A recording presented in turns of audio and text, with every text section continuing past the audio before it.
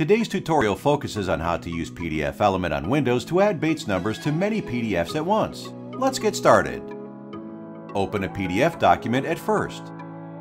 You'll need to create a new set of Bates numbers with the Bates numbering tool under the Edit tab.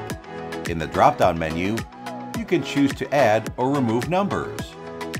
Choose New Bates Numbering. Set numbering properties like prefix, suffix, font, opacity, and position. Once you're done, save your settings using the button at the top right, and then return to the Quick Start menu by clicking the house icon on the left. Now click Batch Process button and select the Bates Numbering tab on the left. Upload the PDF documents you want to add number to using the Add button. Then select which set of numbers you would like to apply using the drop-down menu on the right.